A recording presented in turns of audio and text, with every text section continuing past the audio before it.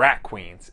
Everybody loves Rat Queens. It's one of the most entertaining books currently being put out by Image Comics. Or rather, it was. The series is currently and kind of mysteriously on hiatus, and the further I dug into this matter, it doesn't look like it's coming back anytime soon.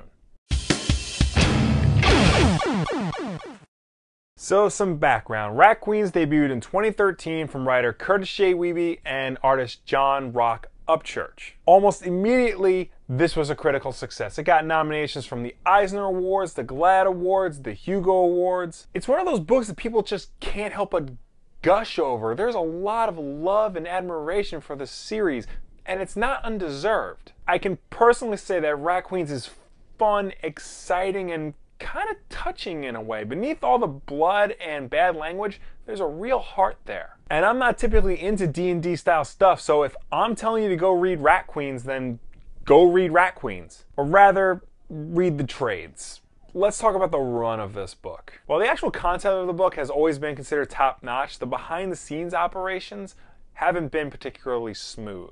For one thing, Rock Upchurch left the book in November 2014 after he was arrested on charges of domestic violence. He was eventually replaced by this guy. I'm not even going to try to pronounce this. However, he had to leave after only 2 issues due to health reasons. He was eventually replaced by Tess Fowler, and for a while, things were looking good. The book was coming out, it had a regular artist, schedule was a little erratic, but other than that, things were looking great. That is until this past Sunday, April 17th, when Kurtis Wiebe announced he was putting the series on hiatus. This came after a tweet from Tess Fowler earlier in the day saying that issue 16, which comes out next week, April 27th, was scheduled to be her last. Which also sucks because she was already scheduled to do issue 17, which was going to come out in June. But now it doesn't look like that's going to be the case.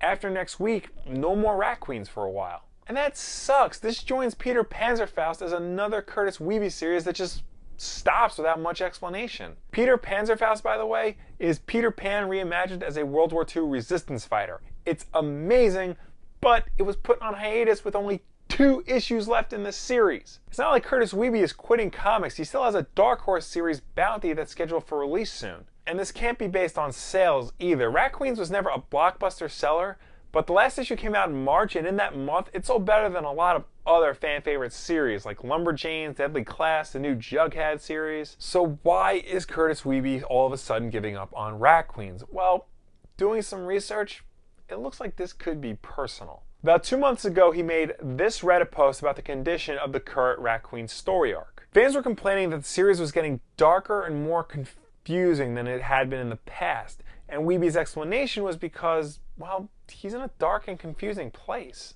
He hadn't gotten over what happened with Rock Upchurch, and he was seriously considering canceling the book. He freely admits that he was working out a lot of demons with this storyline, hence why it's actually called Demons. That said, he does say that Tess Fowler pretty much saved Rat Queens. Without her, this series might not have gone past issue 10. He promised that the next storyline would be a brand new start, back to basics of how Rat Queens was when it started. But it looks like Fowler is leaving the book, and because of it, we're not going to get that bright new direction we were promised.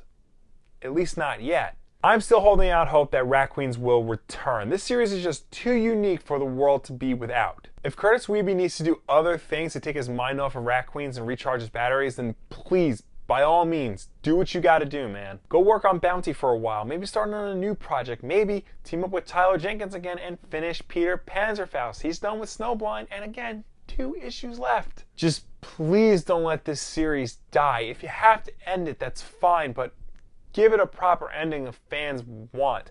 They've kept it alive for this long. They deserve that much. So what do you guys think about this Rat Queen situation? Are you upset that it's on hiatus? Do you think it should just end? Let me know down below or anywhere on the internet. And as always, like if you like, subscribe if you really like, share this video with a friend. Thank you so much for watching. I will see you next time. First solution, get a fill-in artist. If the main artist is having trouble meeting deadlines, the publisher will get a fill-in artist to do all the rest of the work. This way, the flow of the main story isn't interrupted, and the publisher gets to meet their scheduling deadlines.